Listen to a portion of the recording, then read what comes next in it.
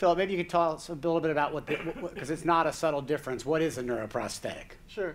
So when you think about modulation, basically what you're talking about is a circuit that's sort of off kilter. It's out of whack. It's oscillating at the wrong frequencies, or it's sending the wrong patterns.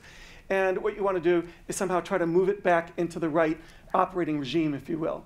When we talk about a prosthetic device, usually what we're thinking about is replacing something that's missing, something that's broken, restoring function, replacing a part, a prosthetic heart, right, putting in a new heart, and so on.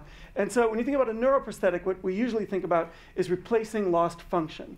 And there are many examples of neuroprosthetics. The earliest one, of course, is the cochlear implant to replace hearing for those whose cochlea aren't working right.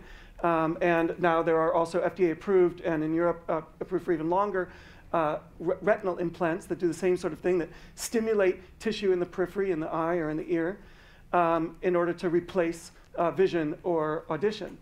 But these days, sort of the new frontier really is thinking about brain implants. So these are implants that would go into the brain that would replace lost function. And there are a number of examples of that.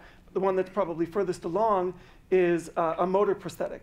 So this is for people, say, for example, who have spinal cord injury or who have ALS, Lou Gehrig's disease, who are paralyzed and can't move their bodies. And then what you could do is you can put a set of electrodes, say, in motor cortex, which is the part of the brain on the superficial part of the brain up here that normally activates in order to control limb or muscles, lower limb, upper limb, the rest of our body.